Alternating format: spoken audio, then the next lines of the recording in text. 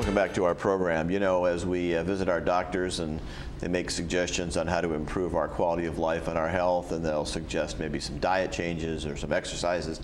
But sometimes they also say, I want you to take a certain medication, and you go to the pharmacy and you get a little bottle like this, which has a little label on it, and it's got things inside of it, and it gives you some instructions and information on that. And supposedly we take those, and supposedly it makes us better. Well, our next guest is an expert in that field. We're joined today by one of the pharmacists from Kaiser Permanente, Jalpa Patel, Doctor of Pharmacy, is with us, and welcome to the show. Thank you. A little bit about your background, how you got into the pharmacy business.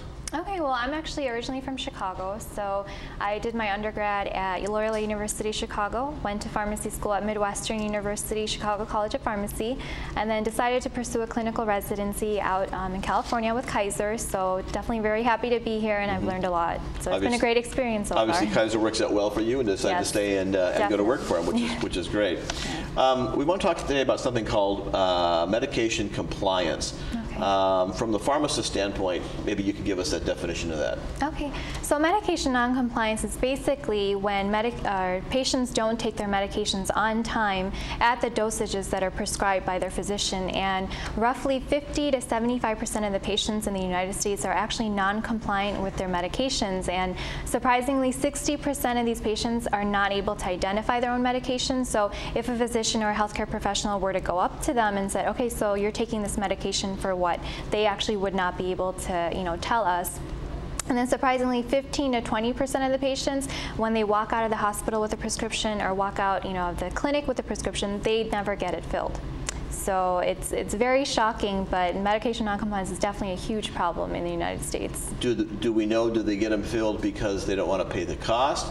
Do they get it not filled because they think, oh, well, I'll feel better anyway? Do we know what the background is for them not even getting it to start with? Okay, so there's so many different reasons why patients are non-compliant with their medications.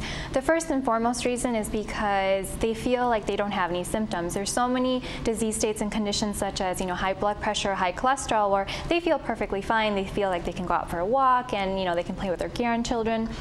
They don't have a problem, so they're like, why do I need this medication?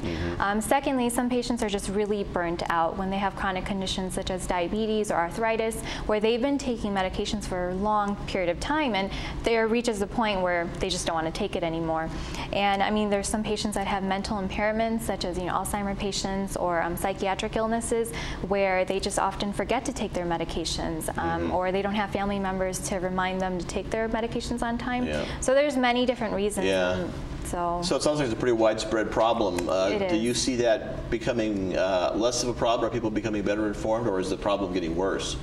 I feel like the problem has been pretty consistent, but I think nowadays with prevention tools that we've come up with, I think it's getting a little better, and I think patients are taking a more active interest in their health, which is definitely important. And I think if patients and individuals really understood the importance of why they're taking these medications, so for example, if I take an aspirin, it'll help me prevent a heart attack in the future. So if they understand the mechanism behind each medication and understand why it's beneficial for them, I think patients will be more motivated and more willing to take their medications on time. Whose responsibility is it? Is it the doctor's responsibility? Does the doctor pass that off to the nurse or the nurse practitioner, or has it become the pharmacist's responsibility? Whose job is it to tell me what's in here and when I should take it and why? Okay, well, personally, I think it's the pharmacist's responsibility because we are the medication experts. So when the patients or individuals come into our pharmacy, it is our responsibility to tell them, okay, this is the medication, this is the name of it, this is what it's commonly used for,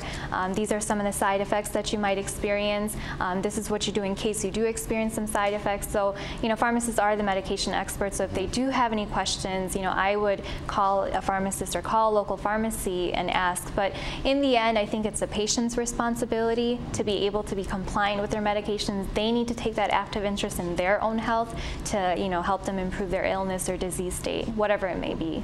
Are there tricks or things or available on the market or ways we can help to be do a better job of being reminded, especially if we've on, as many people are, multiple medications? Definitely. There's actually many different tools that patients can use to help them remember to take their medications.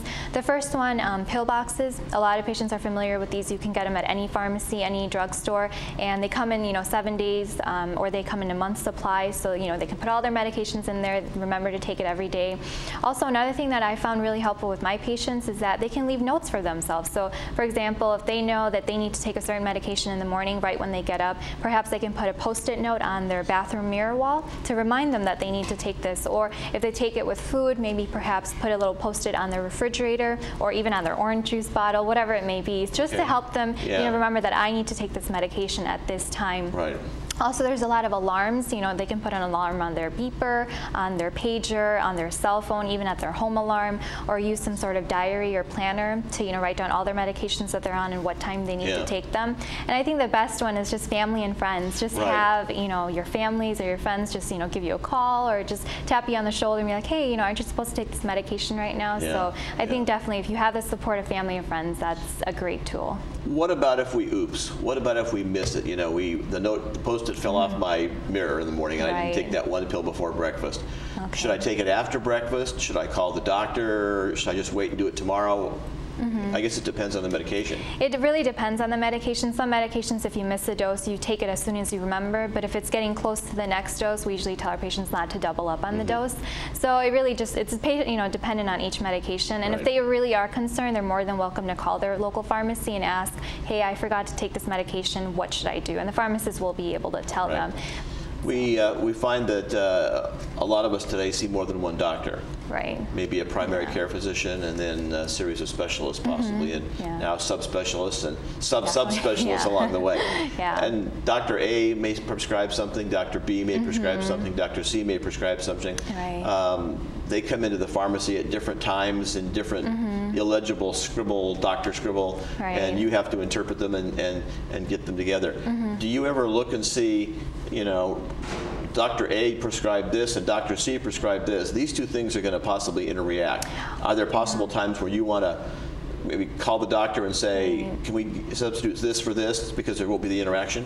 Oh, definitely. All the prescriptions that we fill, we verify them and they go through a computer program to check for any sort of interaction. So we do have a medication profile for each, one of our patients, and we screen, are they on duplicate medications? Do we need to switch, any one of these therapies? And that's why I think it's really important for patients to use one particular pharmacy, because when they start using multiple pharmacies, we can't really catch those interactions because we don't have the full medication profile ready, available to us. So it's very important that the patients use one pharmacy, so we have all the medications they're on, any allergies or any other medical information that can help us, better fill the prescription for the patient. So it's very important. And also another tool patients can use is just carry a list of medications with you everywhere you go. So any doctor that you see, specialty or primary care physician, just be like, this is the active, list of medications that I'm taking, and then that'll give a, better idea for the physicians that, okay, maybe they're already on this medication. So, in a lot of hospitals, for example, Kaiser Permanente, we have a electronic medical record, so we can actually see